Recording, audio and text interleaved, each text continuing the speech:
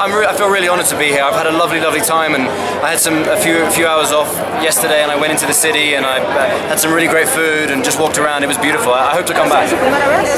Is it your first time in Mexico? No, I went to a few years ago. I went to Punta Mita. Ah, sí? Yeah, it was beautiful. But I'd like to spend more time in the city. I saw the movie. Do you have any plans of working with other Mexican actors? I mean, I would love to. I had a lovely time with Guy. It was years and years ago now, over 10 years ago. But I love Mexican films. I love the Mexican actors. I think you guys are doing some extraordinary cinema. So I hope to get that opportunity. ¿Hay probabilidades de que haga cine mexicano algún día? Do you think is there any probabilities of you working on Mexican cinema? I mean, I don't speak Spanish, so I don't know how probable it is, but I would, like with Cuarón or something. yeah, I mean, if I got the opportunity to work with Cuarón, that would be pretty amazing. That's a dream, right? He's one of the great directors. Sí, si nos va a hablar de su nueva serie Daredevil y de su personaje. Can you talk to her about Daredevil and her character?